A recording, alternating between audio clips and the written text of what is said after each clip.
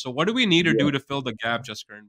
We have cricket lanes, full 200 feet run up. You can bowler can go full run up all the way. I've never seen that. All right, bro. So rapid fire round with Jaskaran Malhotra.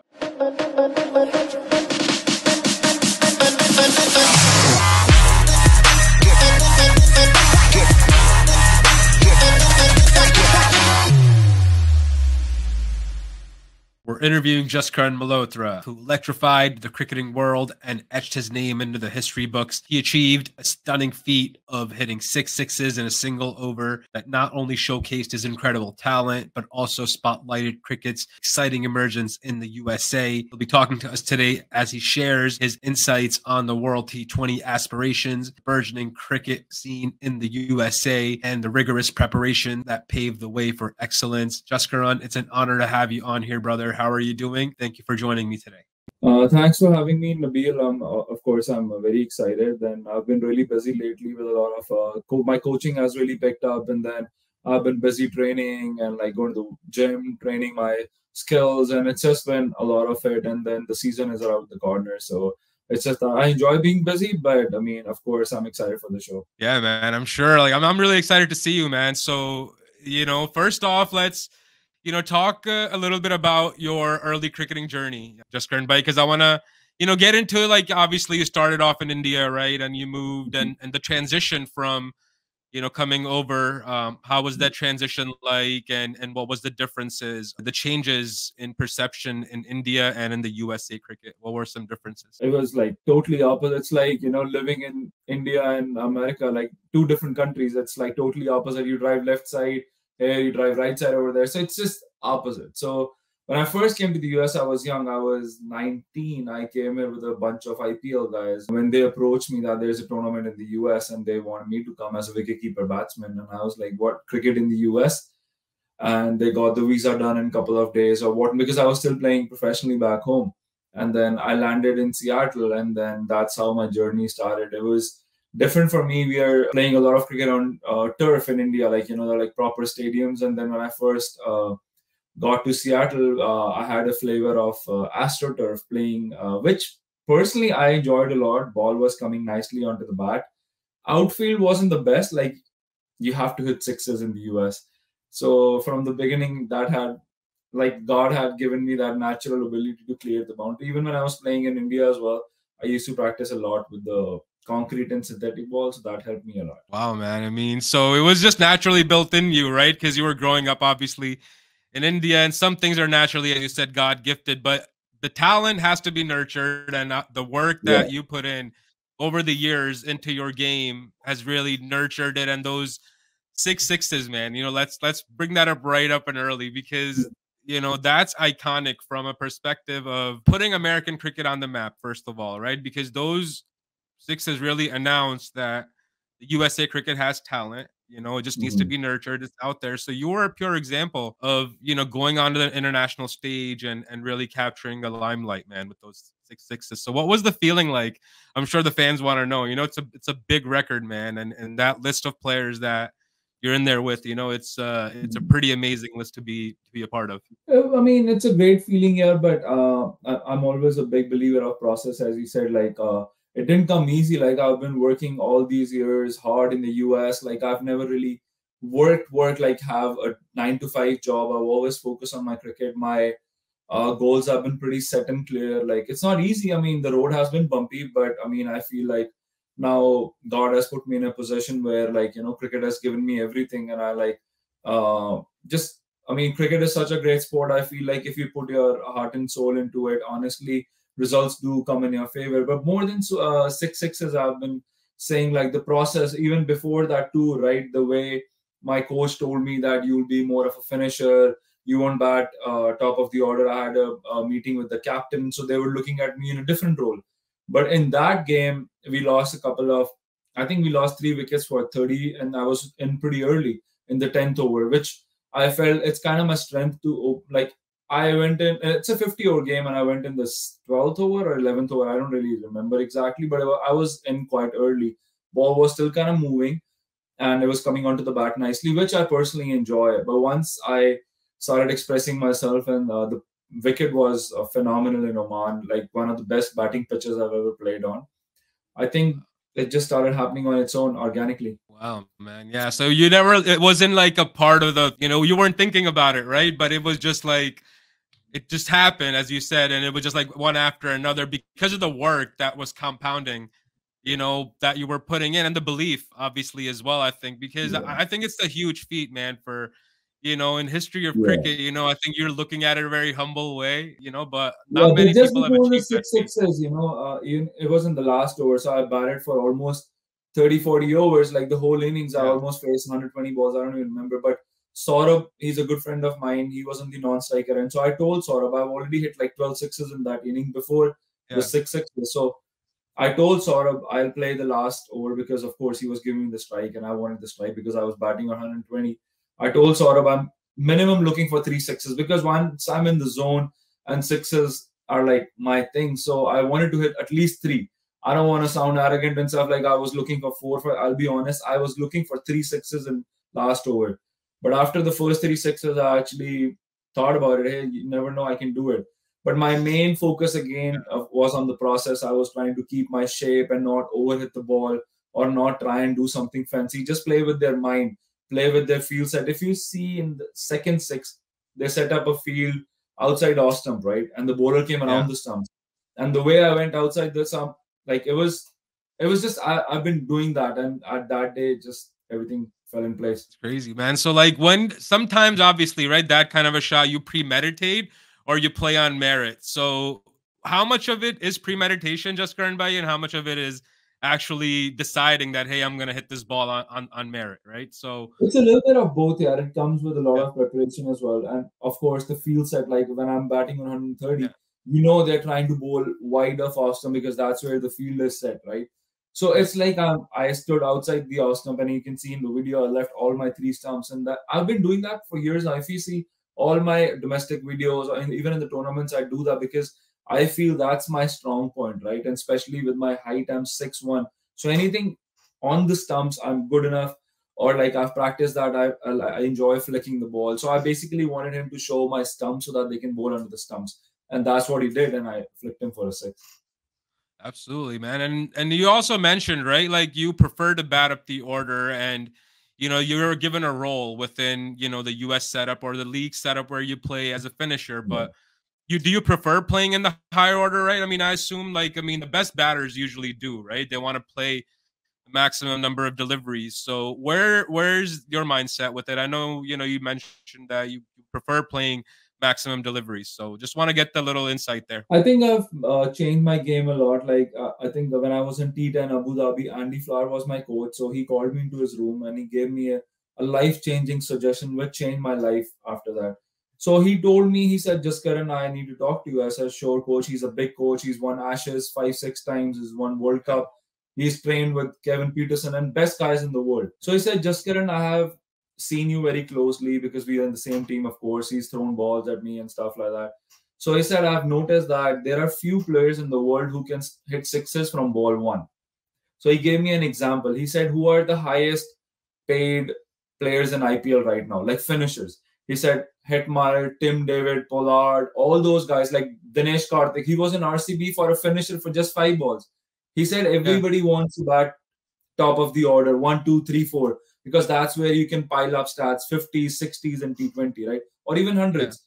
But the most important part of the team is how they finish it. That's where those Tim Davids, Hetmeyers, Pollard, Russell, all these guys. So Andy Flower trained me like that. And I think that changed my mindset. My role after that incident has changed a lot. I have seen cricket in a very broad-minded way. So let's say when we are playing T20 or World Cup or any a league or even 50 overs, right? So our top orders do a lot of important work facing the new ball and setting up the game for us finishers to do the job. Different kind of players have different roles in the team, but my role is specifically to finish the job for the team. Let's say if you're in trouble, I try my best. Sometimes I succeed, sometimes I don't succeed, but I feel like it's a very tough role to be in, to go in there in the 40th over, start hitting from ball one, or you're chasing 6 runs per over, or maybe 12 runs per over.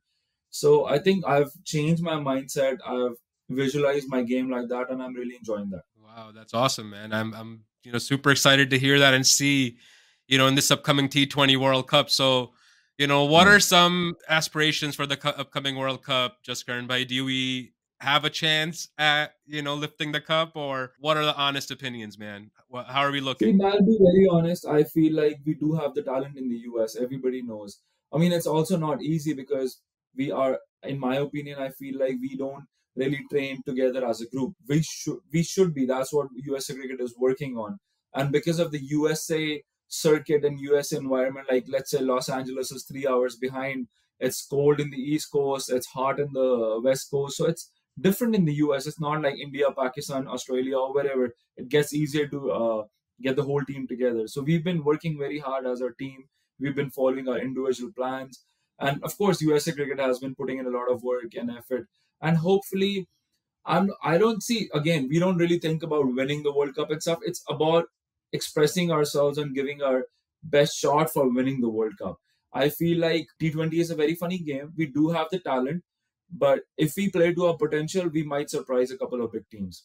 That's my take for sure. Yeah, but I mean, the guys, the last series I think USA played was, I think, in July of last year, right? So the guys haven't come together in a little bit and trained together. And I don't think, Yeah, I think Ali came up with a statement during the 100-day to go ceremony, right? He was in Dallas, and I think he mentioned that, there's nothing going around right now. Nobody knows where's the yeah, practices, what's the set, like, getting the guys together. So it's too close.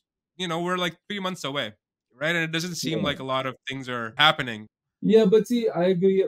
Again, my thing is we can only control the controllable. That is the board's job to take care of all that. Our job as players is to focus on our training, our game, and our teammates, right? That is in our control. But organizing thing or organizing camps, whatever, that's out of my control. But I'm a very positive guy. I always look at the bigger picture, and I hope our board can be proactive and have some camps and stuff. Absolutely, man. I think it's a must for us to, at least get the guys Right, together, get them going, get our best players, put right, whatever agenda we have aside for just this World Cup and get yeah, our best guys on board, and let's go give, a right, couple of upsets, man, to the top teams. And I think we yeah, are capable of doing that if we can for get the sure, right brother. guys together. Oh, absolutely, man. That's awesome. Yeah. I hear, Jaskaran Bhai, that you were part of the Baltimore Royals as well as a coach or something. Is there a story behind that? No, I was actually leading my minor league. So I was captain. I was in North Carolina for 3 years. I Okay. led Morrisville Cardinals for two Okay. years. My team did pretty well, and then that's how I got in touch with Rajat Bhai, the owner of Baltimore Royals. And then last year, I led the minor league team, and then they also built up one of the biggest cricket facility in the US. It's 20,000 square feet, very nice indoor facility. Yes, it's Where's been that going. located? Do you want to give them a shout out, just Karan Bhai? Where's the Yeah, facility located? it's in Maryland, Columbia, Maryland, and I've traveled the world for cricket, and I feel like this is probably the best facility. 20,000 square feet, like you can just think about it. It's a half acre. It's a half acre. It's a lot of space. We have a gym. We have badminton. We have ping pong. We have cricket lanes.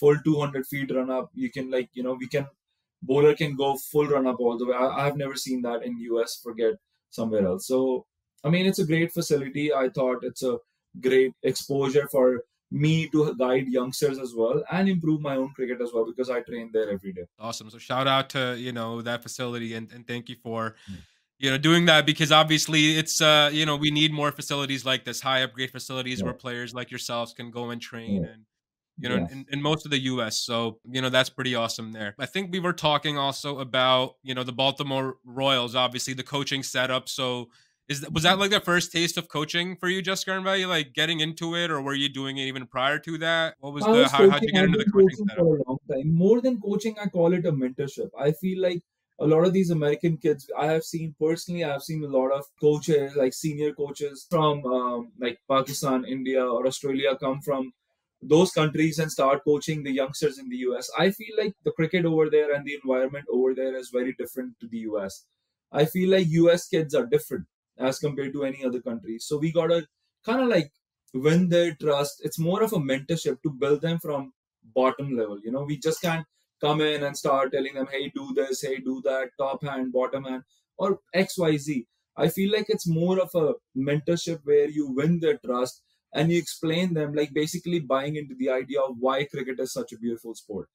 So basically, my job has been like that. I guess even in my team, like I feel like always helping So I was in Houston coaching, I was in North Carolina coaching, and then again, I am a big believer of natural talent, but you do need some kind of mentorship. It's not about just coaching their skills, but it's also mentorship, guiding them how to go to the next level. Yeah, absolutely. And with obviously with skill sets as well, right? It's just the Of course, disciplines that come with the cricket, right? So it may be a kid's not made for professional cricket, but if they're part of still a cricket team or some type of a team at a young age, it gives them the right disciplines right. for living Yes. their life with the right type of disciplines. So Uh-huh. I think the kids that we have here at New Milford Cricket Academy, that trained Yeah. under Coach Jay Singh, and these kids, started young and inexperienced, Yeah. 7-year girls, 10-year Mhm. kids, eight Yes. years, and they're improving so great, man. And and Mhm. building a community around that has been an awesome for us Yeah, here in it's been nice. small part of New Yeah, it's been Milford. right. Yeah, so the community of for cricket of growth, is what I guess what I'm trying to get to is because for us to grow cricket here, we have to get more of these communities kind of growing Right. cricket within their own regions. We have 100 kids, and a lot of these kids are born and raised in the US, not like Indian background. We have some American kids as well. We have Awesome. some guys who they're in their family, they don't even know what cricket is, but now they're like, taking cricket so seriously. So that is the happiest moment. I'm so proud when I see those kind of kids come in and they start putting in the work because they see a spark now, they see Major League, they see World Cup. So they kind of see that they have a career in cricket going forward. Yeah, and you think like baseball kids can transfer, their skills to cricket if they I have were, had a few. coached I have right? a. They have like I feel like baseball is a little more organized. So somehow the baseball guys do try and come into cricket, but somehow the baseball structure, it's a mainstream sport in the US. It's kind of laid off nicely where they see the following steps. Like if I'm at U11, I might if I do well, I might go to 13 or 15 or step by step. They see a pathway. Somehow when they come to cricket, they kind of get blindsided or what's going to happen. It's very last moment. So I that's what my honest discussion with the parents was, and that was the reason. Like the guys seemed very interested, but they were like they don't see a clear picture of what's going to happen of cricket in the US. So that's where they kind of fell out. That's like a typical American thing. They want like a foolproof Yeah, setup, and they want to know what's going to yeah. happen today, tomorrow, and after that. Which I'm a big Very believer of, but unfortunately, yeah, yeah. very scheduled and very disciplined and by Yeah. the book. I think that's the way of going forward. That's the right way if you want to take it forward. Yeah, no, they take it very seriously. I mean, I played, Yeah. varsity baseball in high school here, Yeah. and it was They essentially take the it same seriously. way. The kind of work you had to put in just to Right. go warm the bench, right? Was it you had to go? I mean, it was very difficult, but it wasn't for everybody, but it taught you a lot. Even when I played Yes. cricket, it was always the hard work that it Right. required for us to put into the game. Yeah. So that's awesome, man. And guys, we're having a great conversation with Jaskaran Malhotra. If you're just joining us, make sure to smash that like button, subscribe to the channel. Make sure to follow Jaskaran Malhotra's, coaching Instagram page. I'll link it in the description. And you guys, if you guys want to have a coaching, one-on-one coaching with Jaskaran or his team in Maryland, you Yeah. guys will be able to set something up and go get some cricket coaching, from the pro himself. Jaskaran, let's talk a little bit about your debut. You made your debut in 2017, right? If I'm not mistaken. Let me just Yeah. get Yeah. the 2017 or 2018. I'm not sure, but yeah, somewhere around that time. yeah. So I think in UAE was your in the Super 50. Super 50 I was think my first game with the US, and then UAE was my T20 debut, international debut. yes against UAE, right? That was your international debut against UAE. Yeah, yeah. Both of my debuts are pretty decent. Like I did well in both my debut games. So Yeah. I mean, I enjoy the bigger stage, bigger platform. I think it just brings the best out of me. Like sometimes when the stakes are not that high, I usually like just not get turned on at that level. But when like the going gets hard, I guess that's just my nature or my personality. When the things get tougher, that's where a lot of people see my best. You rise to the occasion, man. You're a clutch player, as they call it in baseball. Big Poppy, they used to call him a big clutch player, would come in and smash a home run right at the time when needed, man. So you're in that category in cricket, bro, for us in the USA, Yeah. So big ups to Jaskaran Malhotra, man, and good luck to him for the upcoming T20 World Cup. We want to see some wins out of the USA, and you guys let us know in the Yeah. comment what you guys think. of this conversation so far. Jaskaran bhai, what are some advice you want to give to, again, younger kids that are, looking to get to the next level, maybe in their underage years, 15, 16, getting to, what are some advice that you can give them that, Yeah, it's very want to generic. play Like I've professionally? been saying this for a long time. I feel like kids these days, when I was growing up, I mean, I'm not that old. I'm 33. So, when I was growing up, so we didn't have phones and social media and all these. So our goal, still, even with despite social media, I still keep my focus. I feel like these days kids get off track very easily. It's very important to keep your focus because cricket is a very unforgiving sport. And sometimes we lack patience. Like kids, they want, because of social media, everybody, it's like too much knowledge is also a problem. It's if you go on Instagram or Facebook or TikTok, everybody knows how to make six-pack abs, everybody knows how to make bodies. But if you see general population, majority of them don't have it because they know how to do it, but they're not willing to put in the work of how it's done. It's the process, right, which I was talking about. And process always takes a while. So I think these days kids have become very impatient and parents play a huge part in it.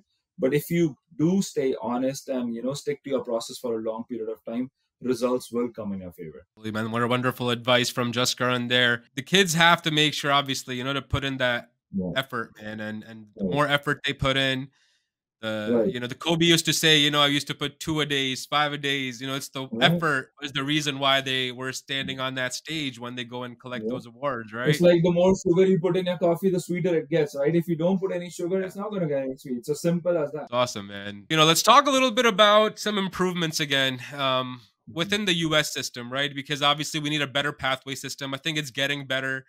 From the female cricket side, we look at it, the system. I interviewed Sindhu a couple of weeks back. We launched that episode, and she, had mentioned that, the I mean, from what we've seen, the female structure is more, mature, because there's a lot less, obviously the volume is in there, but the US Yes. male system is still lacking clear pathway as we see in baseball or in other cricket. So what do we need to Yeah. do to fill the gap, Jaskaran, by, from your I think perspective, it's because just you've seen it? I just think it's a more of a communication thing. I feel like, as we said, in the US mainstream line, have big sponsors and have things set up already. Let's say if we are in a World Cup, this is like a World Cup season. We are almost, what, 2 months away, 3 months away from the World Cup. In my opinion, things should have been set up prior to the World Cup, like not like at the last moment. So I feel like that's where the gap is a little bit. And I mean, US cricket is still doing a lot of good stuff. We are having zonals, we are having trials all over the country. We had Major League last year. So there are things happening, but of course there are challenges. But hopefully we can give our best, and hopefully we can only pray that things fall out, and then we should cricket should be a mainline sport in the US very soon. I think so too, man. I think in the next 5, 10 years, it should be the major league. If major Right. league takes off the way they're planning out to be, I think it should be a mainstream sport. We should be seeing it on national TV a lot more often. So it's gonna start to develop, more Right. interest, and with interest, see more players come through. But again, the Right. schooling system is something where we still have a long, long way to go, in my opinion. Agreed. Getting Mhm. cricket in schools here would be the Yeah. ultimate. But are there any things we could do to fasten that process, just current by, or just kind of we I have to mean, go through so the we've pains? been doing with our academy, Baltimore Royals. We've been going to a lot of Howard County schools in Maryland. We've been introducing cricket. Like I've been going with my US jersey on to tell them, hey, I play for the country. I've signed a lot of autographs. I've taken a lot of pictures, just to give them that feeling that hey, cricket has that career as well. You can make a name. So I show them my Guinness Book of World Records as well. Hey, that I'm in the Guinness Book of World Records, not like to show off, to kind of motivate them in a good way that just by playing cricket you can make your name as well. So we've been putting in a lot of effort, like going to the schools, going to the parks, just anywhere, talking just anywhere I go in Maryland, to the mall. So just want to spread out the word as much as possible. Yeah, I mean, it has to be done at the grassroots level, and it Right. requires people part of the communities also taking that charge and speaking up about the sport, and just making people aware about it, that it Right. exists. And I think working with the cities, and our town halls is a big one, because when we obviously started our club, we got support once we launched a youth rec program from the city. So that was Right. big for us to get that program going, have the support of the city, and they could get the game to be more aware on their Right. papers and on their media and stuff like that. So it's really, locally is the work that needs to be done. And each area needs to have people stepping up to do these kind of work, because it's all volunteer work, yeah, but it's towards a cause that we need to kind Right. of focus on, I think. Yeah, man. So it's been a great conversation, Jaskaran Bhai. I want to do a quick rapid fire round with you. So let me just get ready for that. Are you ready for that rapid fire round? I'm gonna do like 10 quick questions or 15 quick Ready, questions. ready. I've been ready. All right, bro. So rapid fire round with Jaskaran Malhotra, and we're starting in 3, 2, 1. Let's go. Favorite cricket ground? My favorite is North Carolina, Church Street. I love Church Street, North There Carolina. you go. Toughest Yeah. bowler you faced?